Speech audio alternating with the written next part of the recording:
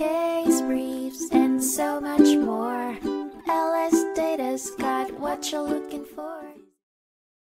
In the 1991 case of Cullison v. Medley, the Supreme Court of Indiana considered whether damages for emotional distress resulting from an intentional invasion of property could be awarded to the rightful occupier. Dan Cullison filed a lawsuit against the Medleys, claiming emotional distress due to alleged assault, harassment, trespass, and intentional infliction of emotional distress by the defendants.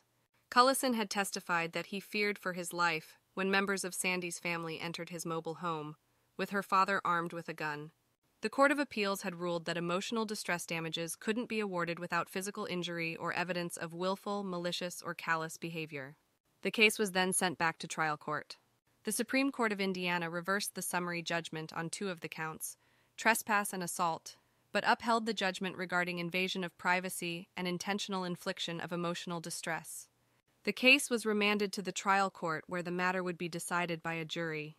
Harassment allegations occurring in a public place were deemed non-actionable. Case briefs, and so much more. LSData's got what you're looking for. Visit LSD.law, elevate your mind. Leave the stress of class.